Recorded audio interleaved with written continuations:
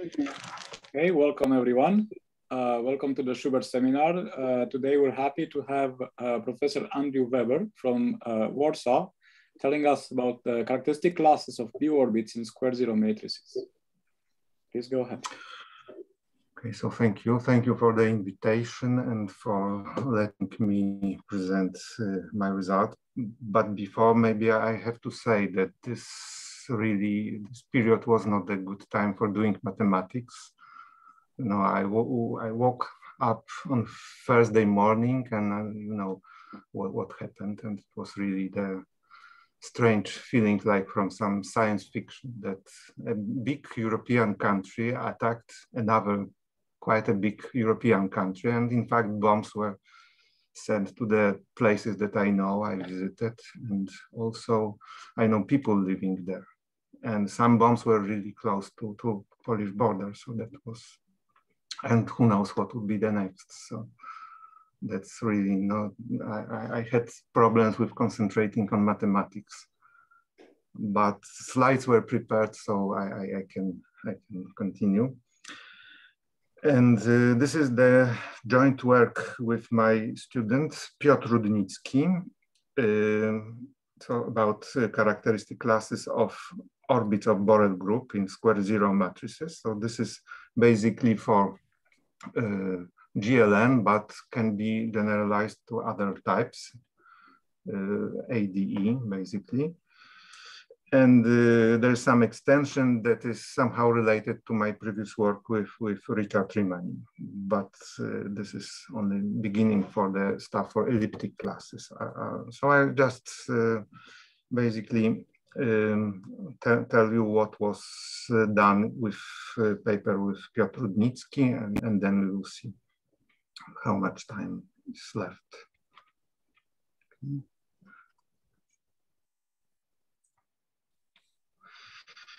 So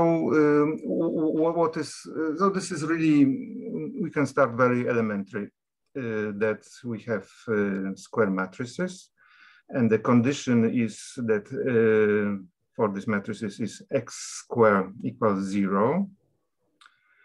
And I do not look at it like a variety given by equation, because I would have not reduced maybe scheme. I rather look at it as a B orbits of the Borel group, and look at the closures of Borel orbits. So the varieties are reduced by definition. And I would concentrate on the orbits of this Borel group. Okay, the action is by conjugation. If you conjugate matrix with square equals 0, then you get again the matrix with square equals 0. And I would concentrate on the matrices that are upper triangular. They are preserved by this action.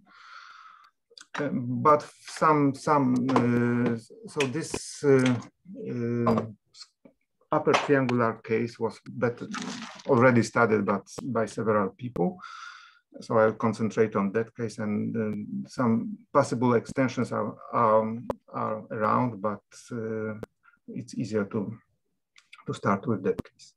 So the first non-trivial is for the matrices of dimension 3. 3 times by 3.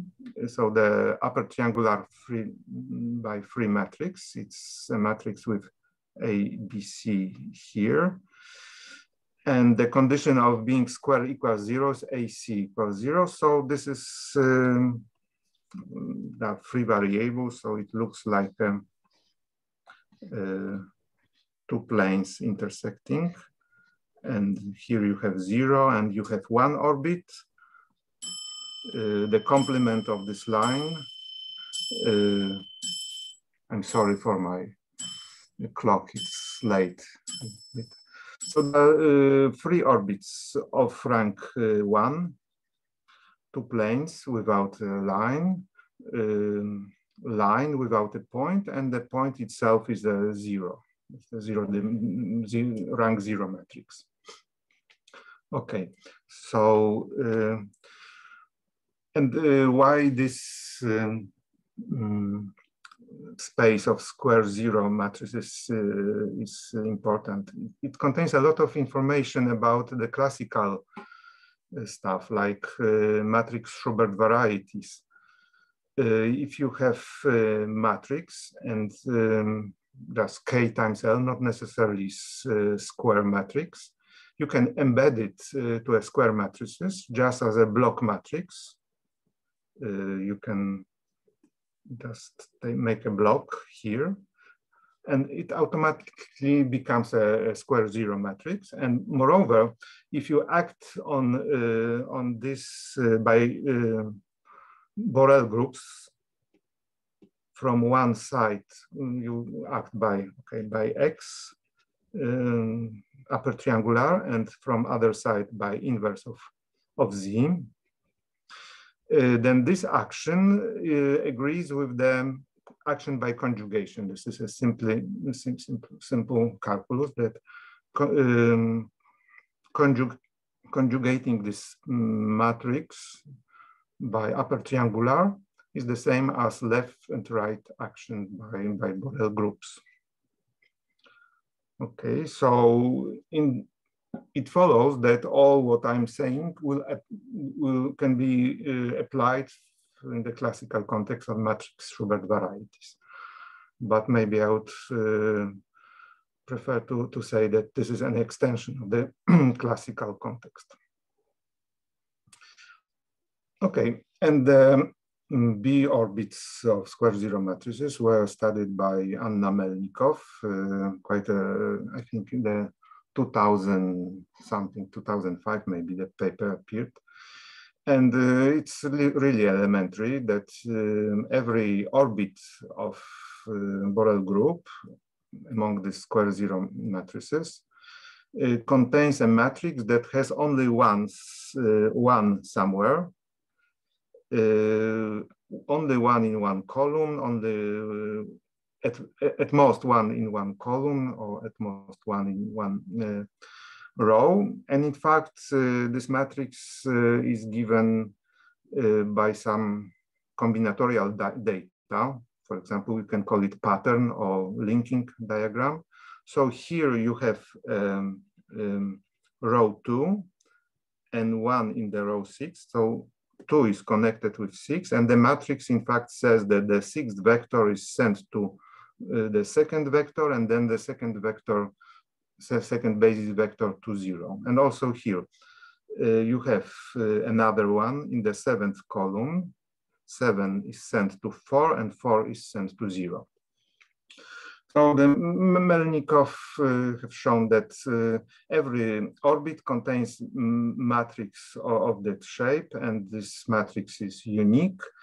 And from this combinatorial data, this is just a set of pairs, set of disjoint pairs encoded in the diagram. From that, you can easily read the dimension of the orbit. So this is the formula. So this is first, R is the rank, which is number of pairs.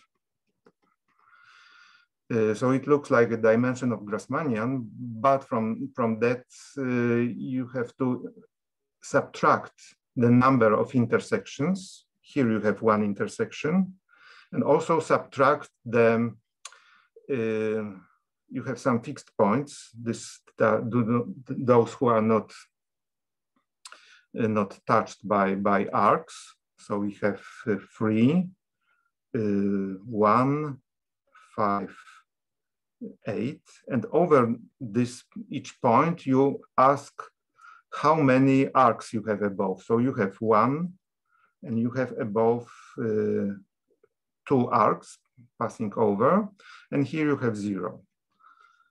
So maybe another method would be just to draw lines from this, and you could, in that way, you can count a total number of intersections. So in our case, the dimension would be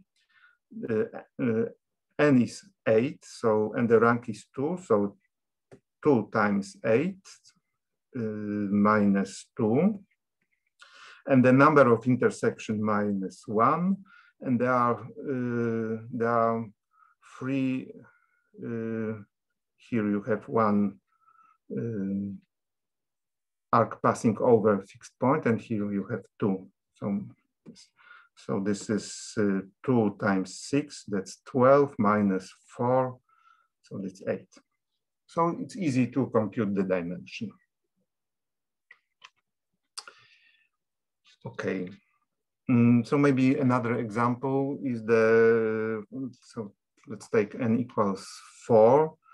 And if the matrices of rank 2 correspond to the following patterns. Here you have 1, 2, 3, 4. And there's 1 is connected with 3, and 2 is connected with 4. The other one is 1 is connected with 4, and 2 is connected with 3. And the last one, 1 is connected with 2, and 2 is connected with 3.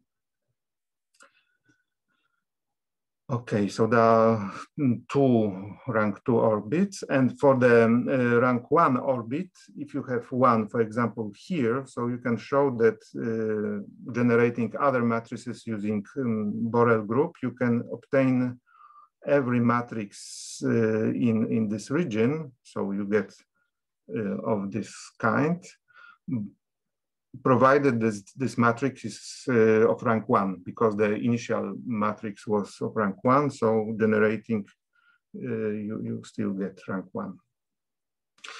Okay, so maybe I got it wrong.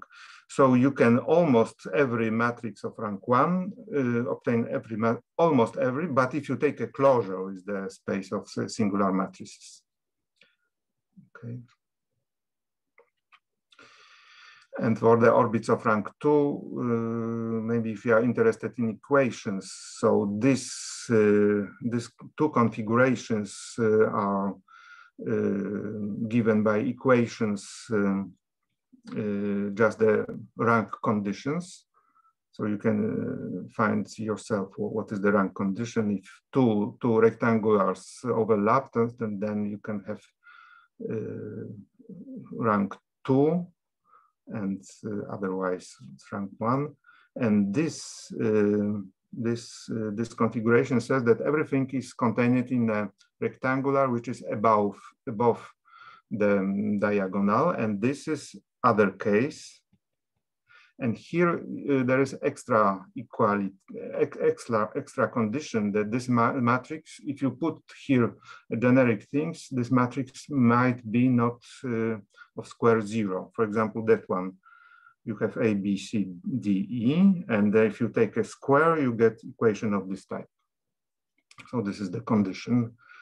To make it short, it's in a paper of Melnikov that the equations are the equations of the closure of the orbit are the ideal is generated by rank conditions and square 0, which is non-trivial for some configurations and for some follow automatically. And there is a minimal, for the fixed rank in fixed dimension, there is a minimal orbit, and it looks like this. It's minimal because it has maximal number of crossings and also maximal number of, you can say, bridges passing over over this region. Every arc is passing over that, and it corresponds to orbit that here you have to have 0, and there you the closure of the orbit is something just a linear space, and the orbit itself is consists of the matrices that here on this diagonal are non-zero entries. Okay, and the pattern is, I mean, the matrix, the representative of the orbit, it looks like that. And then you generate. Okay. And also there is an algorithm how to obtain a minimal orbit of the fixed rank by applying the simple reflections. So the algorithm goes like this. That okay, so here you have some configuration. So there is one arc and another arc. And the rule goes like this. You have to, so there are several ways you can do it, but there is one, or at least one canonical. Then first, move left legs to the left. So this is a left leg, and this is a left leg.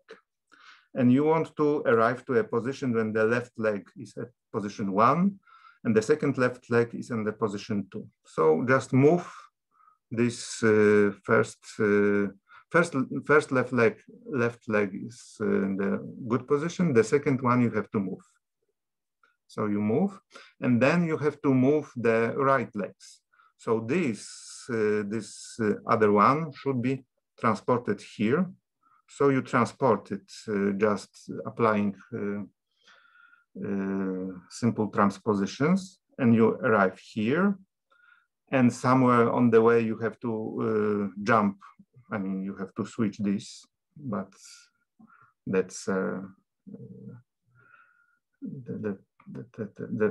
it has to happen somewhere. If they were in a not good order. Okay, so the right leg is on the second right leg in the good position, and then first right leg, you have to still move it a little bit. So you land up here. So this is kind of algorithm. You can do a similar algorithm, switching the role of left and right.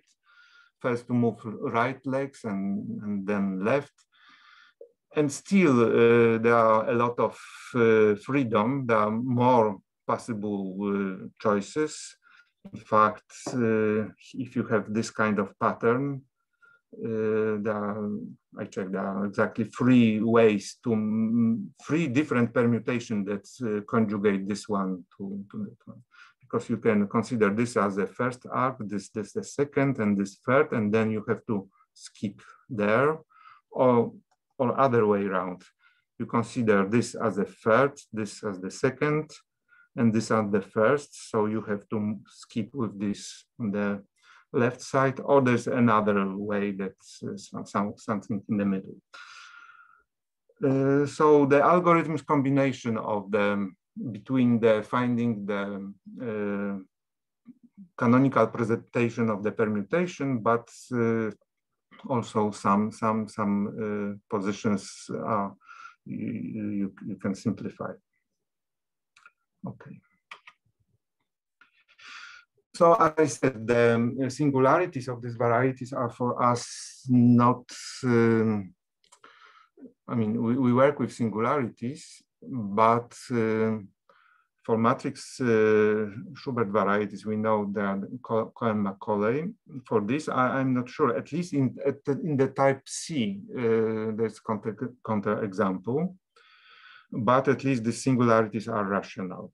And there is resolution. So I will tell about the resolution in a moment, but first I have to recall the standard thing that for the G orbits, nilpotent G orbits, you have a standard resolution, at least in type E. So if you have a matrix with square 0, so from this matrix, you can extract its image. So if this matrix of rank R, the image is the subspace of rank of dimension R, so it defines an element of the Grassmannian. So from A, matrix A, you obtain a element of the Grassmannian, and to determine this matrix completely, you have to have a map from Cn to the image, from Cn to the image, but the square equals 0 implies that the map vanishes on the image. That's why you have a map from the quotient Cn by the image to the image. So image is the tautological bundle, and exactly this guy is a cotangent bundle. So that's why you have a smooth resolution, even a symplectic resolution of the G orbit, nilpotent G orbit. And we are interested not in G orbit, but in the Borel orbit. So still the Borel group, it's Borel equivariant. So Borel group acts on that, on that resolution. And this orbit is sent to some Schubert cell here downstairs. So it's easy to guess that you need to resolve this Schubert cell. And finally, you arrive to a problem of resolving some bundle over Schubert cell. And quite recently appeared a paper of Bender-Perrin, just with a full description of this kind of resolution for the square zero matrices. And for the type ADE, everything works fine. But I would just concentrate on the type A. So what is the algorithm? So the statement is that you take the minimal orbit. So this is a minimal orbit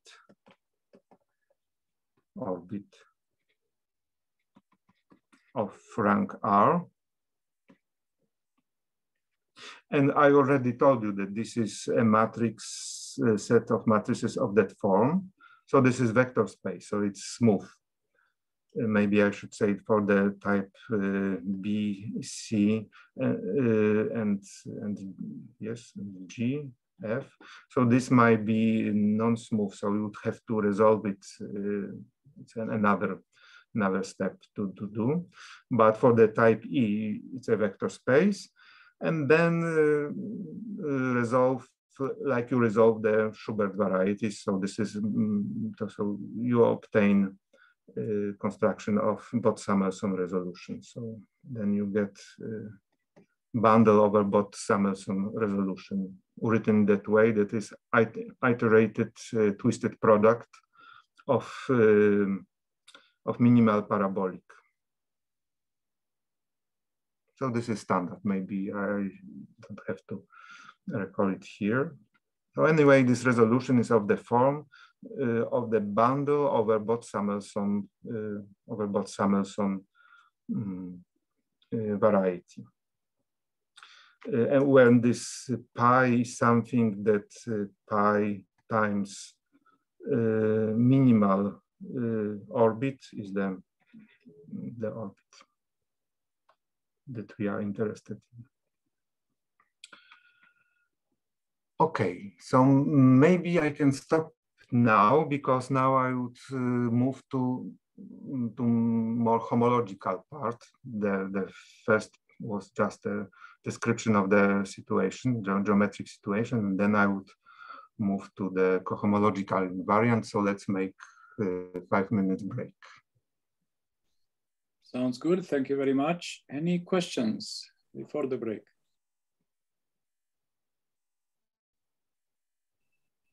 All right. If there are no questions, let's take a break for 5 minutes. Okay.